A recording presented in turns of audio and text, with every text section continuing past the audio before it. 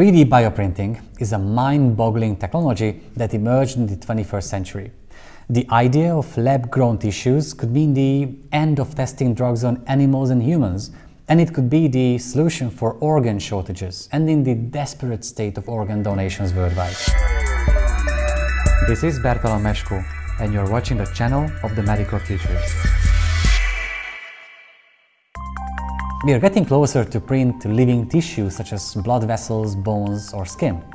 It was in the early 21st century when researchers discovered that the nozzles of inkjet printers could spray out living cells without damaging them. However, it's not enough to have the cells themselves, they need a nurturing environment to stay alive: food, water, and oxygen. Nowadays, microgels enriched with vitamins, proteins, and other life-sustaining compounds provide these conditions. In 2014, Organovo announced the first successful printing of liver tissue, and it functioned as a real liver for weeks. A year later, functional human kidney tissues were generated with a 3D bioprinter. Organovo also teamed up with L'Oreal to advance the development of synthetic skin. The company's first bioprinted products are expected to make it to the FDA in 2019. Bioprinting could also mean an effective way to test pharmaceuticals. Clinical trials today are lengthy and expensive, but with bioprinted tissues, new products could be assessed and brought to market more quickly, all without harming test subjects. The surgical challenges with using bioprinted tissues are technological ones. If you can overcome those hurdles, then the engineered tissue can function just as well as the original one.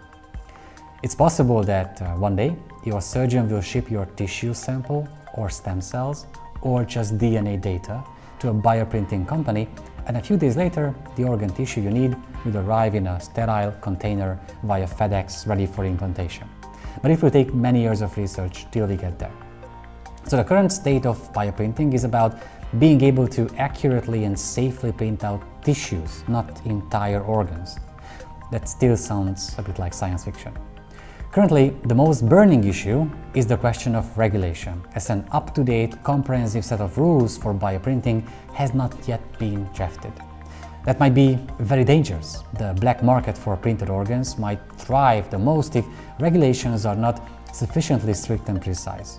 As soon as scaffolds are available and methods are open source, people around the world might be tempted to start printing unregulated and untested biomaterials and sell them to desperate people.